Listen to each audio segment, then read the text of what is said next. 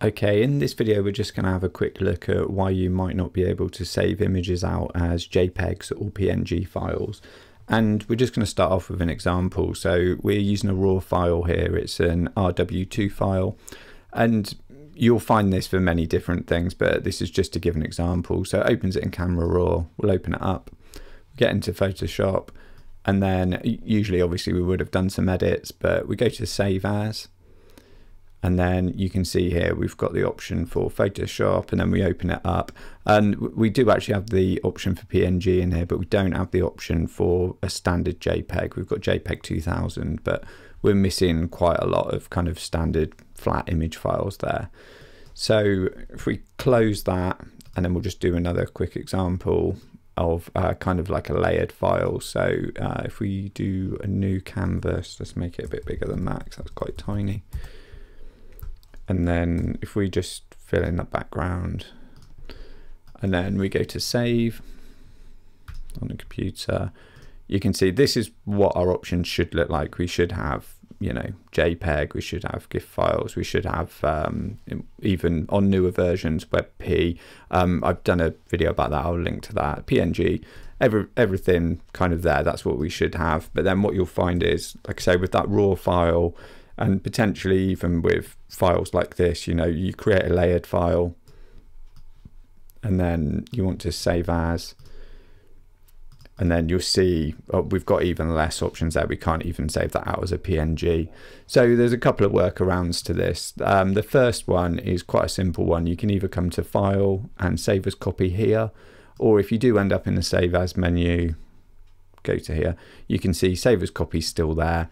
And when you save as a copy, you'll always have all the option files. So now you can save it as a JPEG, you can save it as a PNG, a GIF or a GIF, whatever you want to call it.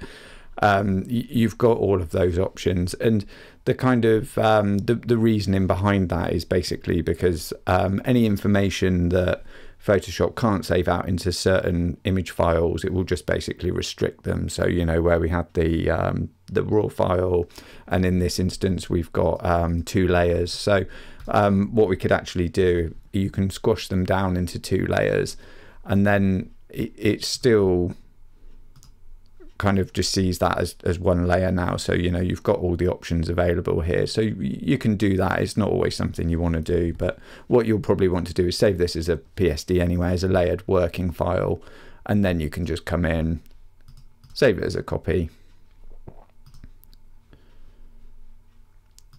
and then, like I say, you've got all those options there. So you're basically able to just export those simple kind of flat files, your JPEGs and everything from those kind of working files.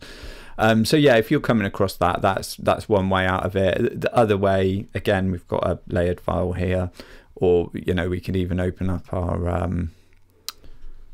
raw file again. So I'm just in tabbed view here. So although the tabbed view doesn't look like it's working, that's another issue in Photoshop.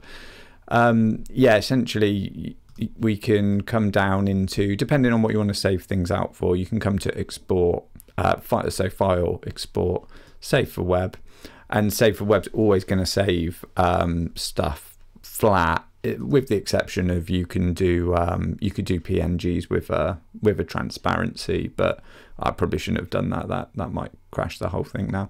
But essentially, you know, you're always going to have the option to save out as a JPEG, or, like I say, a transparent PNG there. So you've got options in Save for Web as well.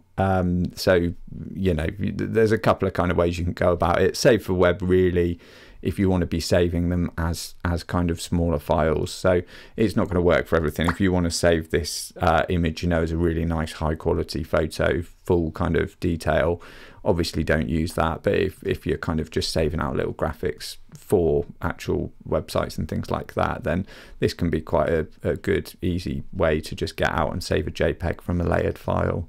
So yeah, hopefully that's helped. If you've got any questions, just drop them in the comments. If you found this video helpful, please give it a like. If you want to see more content like this, then please subscribe.